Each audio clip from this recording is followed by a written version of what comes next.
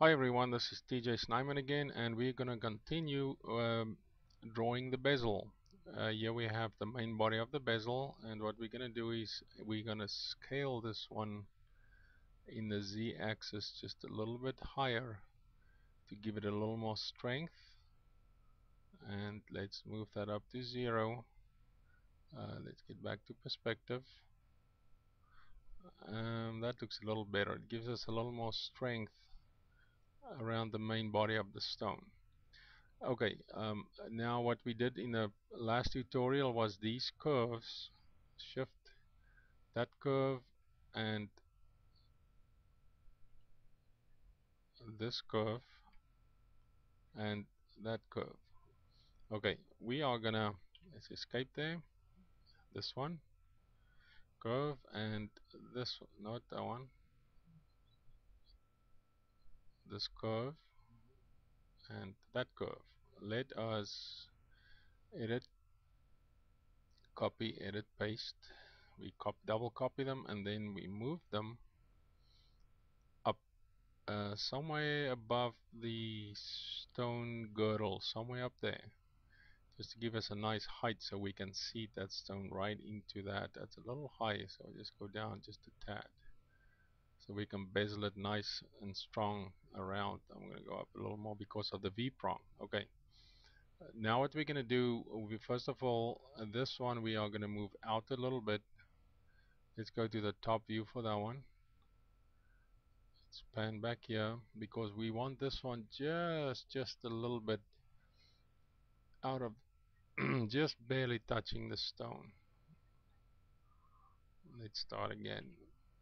This one, and we move that one up just outside outside the stone right there. Oh, I copied that one, so that's the top one. Okay, that's good. And then let's go back to our perspective. That looks good. This one we will move back a little bit, and then let's go back to top. Now what we'll also do, we will scale this one a little bit in this case the y-axis or the x-axis to kind of level the curve or parallel the curve to the bottom one. And that is pretty much all we have to do right now. Now what we'll do is we'll go back to perspective view. We are gonna control an H, that will hide the stone. Okay, now we will also, let's pick this one, control H, hide that. Now what I'll do is we'll draw one polyline from the end of this curve to the snap end of this curve. We will also do the same from the end of this curve towards the end of. Okay, so I couldn't get the loft command to work very well on these curves, so I'm gonna have to sweep all of them. So I'll start again with the solid or the surface. Sweep two rails. This rail. Oh, I am gonna have to explode those. So let me do that. That one, that one, that one, that one, and that one. Edit, explode to separate all the curves. So we go back, surface, sweep two rails, this rail, that rail with this curve. Okay, and we do the same. This rail, that rail with this curve. Okay, and I'm going to go around and do this curve and that curve, and we will sweep both of them. So this curve, that curve with that one. Okay. Okay, I've swept all these rails, and this is what we ended up with. And what I'm going to do now is just cap my holes, and we do that with surface. Oh, sorry, solid cap planar holes, and we do that one. Enter when done, and we just, as you can see, it became a solid. We'll do the same with this one. Unable to cap at least one object. Okay, so we have to work a little bit on that one. So where are we now? Let's see. Let's switch on. Actually, let's unhide everything. So we go to edit, visibility, show. Okay, so here we see that's how stone, everything's looking really good. These diamonds on top, we will just gonna have to hide again because we're not gonna use those for now. Control and H. So this is what we have. All we have to do now is cap the holes on the end prong, and then what we're gonna have to do is take this whole head, lift it and set it up here. So let me cap this hole first. Okay, so I swept all the rails, capped all the holes, and this is what we have now. What I'm going to do is to take this end V prong and the other one, this one and this one, and just move it to the layer that's called head, because that's going to be the ring head. Okay, and what we can do is just do a quick rendering and see what is this going to look like. Hope it's in gold now, white gold. Will give us a good idea. Okay, we'll do that later. So what we're gonna do now, take this whole assembly and put it right smack in the middle of that table over there. So let's take that, we take our manipulator, we pull this out to this side, and up. So let's go back, let's go to the front, not the front, there we go, pan, pan. Okay, so let me keep moving. Manipulator. That we're just gonna eyeball it for now. And that's what's nice about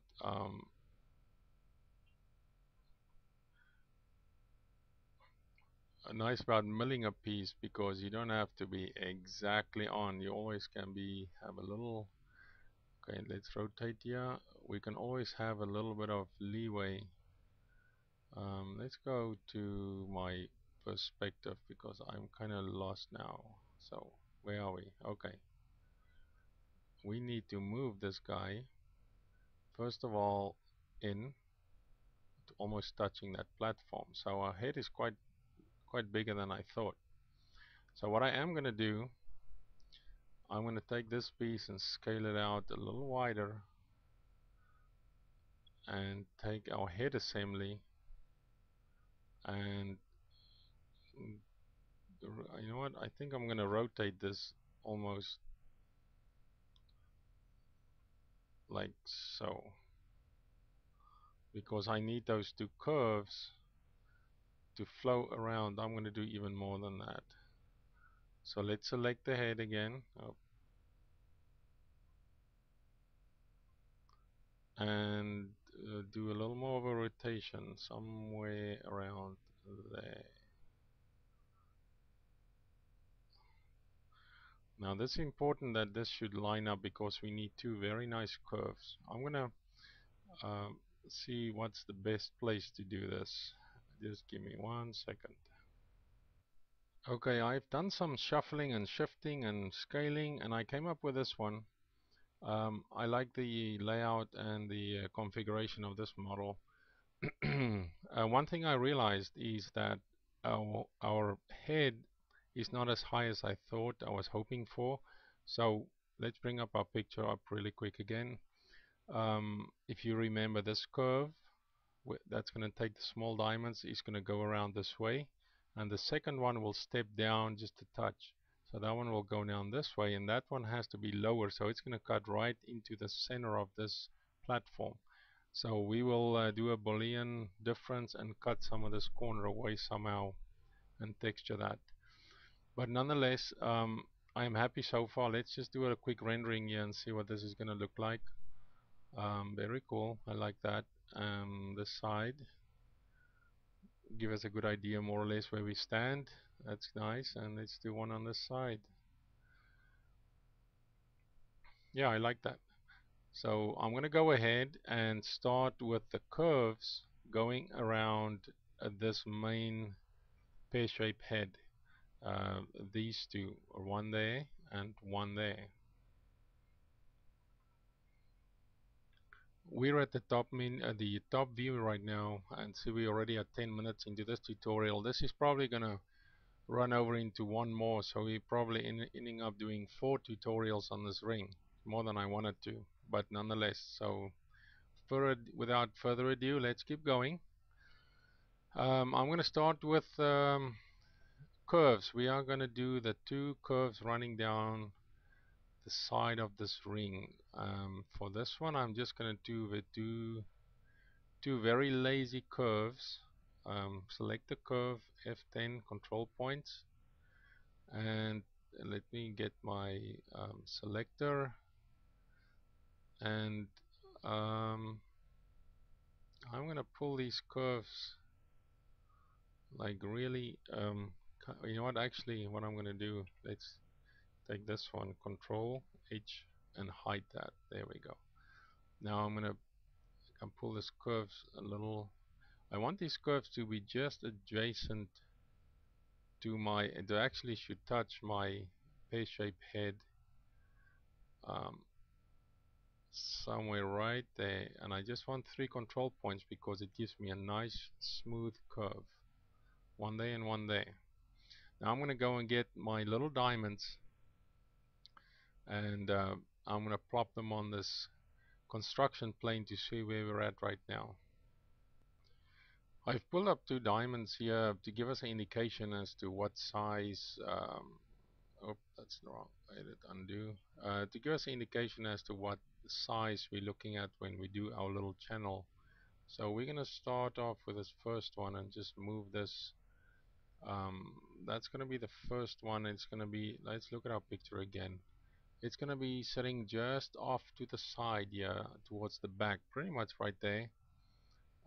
And the littlest one, the smallest one, this is a 3mm diamond, and this one is a 1.7mm. So this one is probably going to be sitting somewhere around there. Let's look at the picture again. What we did, it's going to be roughly around to the edge of the band, somewhere around there. So we're going to curve this, see how many we can fit in there. We probably will be using about 5 or 7 or so. We're going to use array curve plus command for that one. It's a really cool command. But before we do that, I just want to draw a quick polyline roughly here at the surface edge. One there, and just another one, just to give me indication more or less where this ring is sitting, the main shank. And then we pick that and we say Alt Control and H and hide that one. So we have the 2 lines representing our shank. So okay, so this means this is going to be pretty wide, and I'm probably going to have, instead of doing this parallel, I will taper the band from wide to narrow, starting with wide, and I will taper it to a narrow, about a 2mm band, a 2mm channel platform, actually, the way this will be sitting on. So let me go ahead and I will take this curve and get those control points. Take that one. Where are we now? Take that curve, edit, copy, edit, paste, and I will be moving this curve on the same plane, somewhere around there. Rotate it roughly around there. Move it again. So rotate it again a little bit more. Almost there, and just move it one more time. So that will give us our we need a little space for the beads to set it in. That is probably going to be the taper of our first diamond. Will sit there. This biggest one will start over there. So this will be the taper of our platform. And so on the next tutorial we will go on and we will do array curve plus, where I will show you how we will fit these, how many diamonds we can fit in these. I will also be making these 2 platforms. Let me get our sketch up here. I will be making these 2 platforms where we're gonna set our tapered, or our row of diamonds that graduate from big to small, and then the lower platform where we will be doing the pave setting, and that'll be over here.